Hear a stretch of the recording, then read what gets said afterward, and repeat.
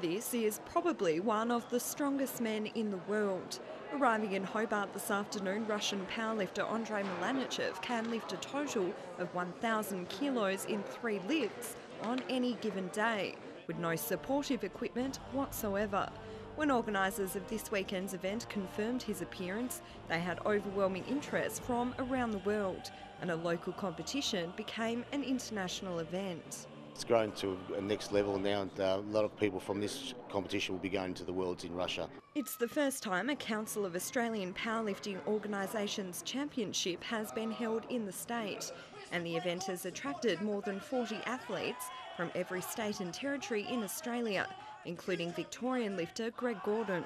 He's one of the best powerlifters in the country. At just 19 years of age, he's already broken Australian records and is eyeing off a world record.